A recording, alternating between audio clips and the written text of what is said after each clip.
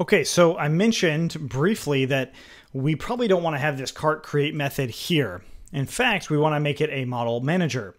So it just creates it based off of the parameters that we pass through. So in our models for the cart object, we're going to say class cart manager, and it's going to be models.manager. And I'm just going to say define new cart, and it's going to take in self user equaling to none. And that's pretty much what I'll leave it at for now. And then I'll just go ahead and return the self.model. And we're going to do dot objects dot create user equals to user. And that's it. So I'm actually just creating that new cart based off of that user and just doing a shortcut of doing it. Yeah, there might be other things that I want to add to this, right? So like I might want to have products in here and already add those products to this, but that's not something I'm going to cover yet. So I'm going to go ahead and bring in this manager with using objects cart manager, just like this. We've seen this before. So back into my view, instead of cart create here, we're just going to do cart.objects.new cart, and we'll say user equals to none.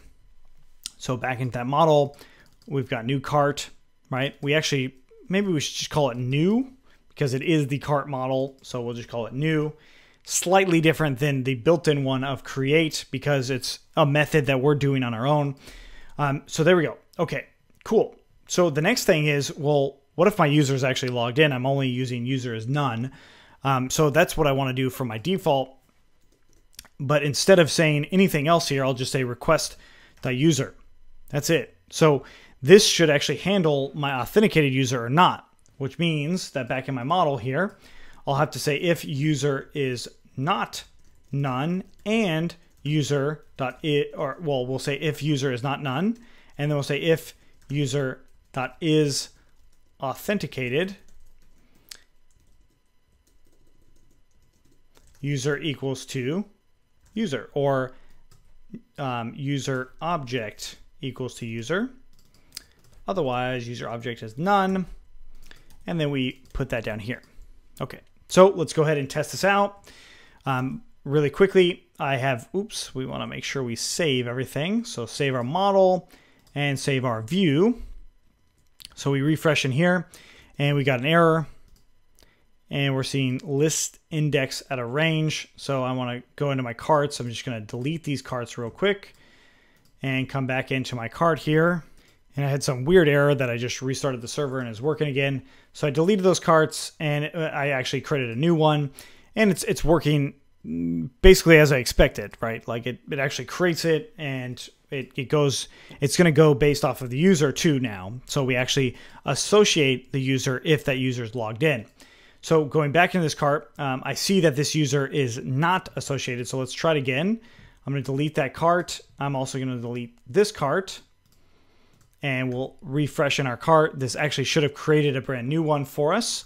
So let's refresh in there, and we've got cart 7. Our user is not being actually authenticated or used on here. So let's make sure that we are bringing in this user. So I'm going to go ahead and print out that user. Let's delete that again, refresh in there. We've got the user coming through there, refresh, and the user is not wanting to be saved here.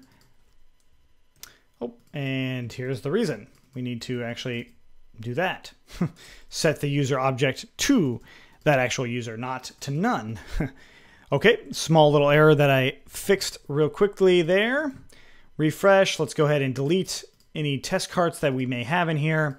We refresh in here now, and if I click on this cart, there we go. We've got our user actually associated.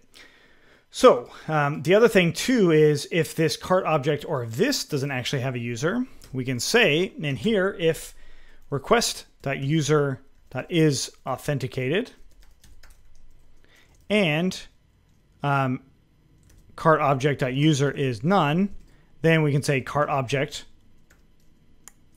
user equals to request.user and cart object save. So that's how we can actually associate it to that user right away. So let's go ahead and try that out. first of all, I'm going to go into my cart, or actually all I need to do really is log out. Okay. And then go back into my cart here. And I'm logged out, so I should have only one new cart here. We'll log back in and back into my admin. Oops, I logged out again. Back into my admin, go to carts. I have a new cart. It's CFE, so let's just go ahead and delete these carts. So the next cart should be number 13. So I'll log out again, and I'm going to refresh into my cart. So cart. Okay, so logged out, as we see here.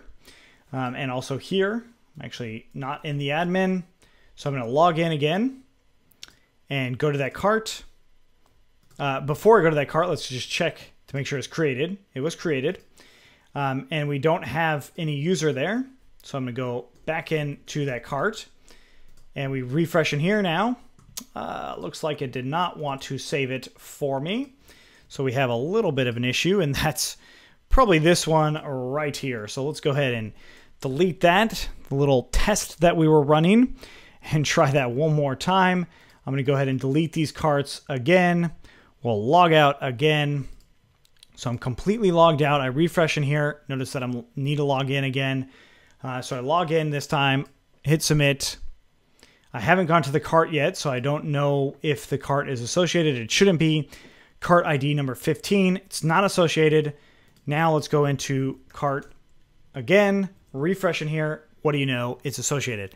Okay, cool. So that is how we can actually update how our cart is working too. So two very important and valuable things for us here and how this actually goes about working. If I refresh here several times, I shouldn't have a bunch of new carts actually coming through because of the logic we created in the view to handle all this stuff. I'm going to get rid of this, and we now have our cart home portion working pretty well. Like we actually have the ability to create this cart based off of the session that we have. Okay, so if you have any questions on what we did here, let us know. Otherwise, let's keep going.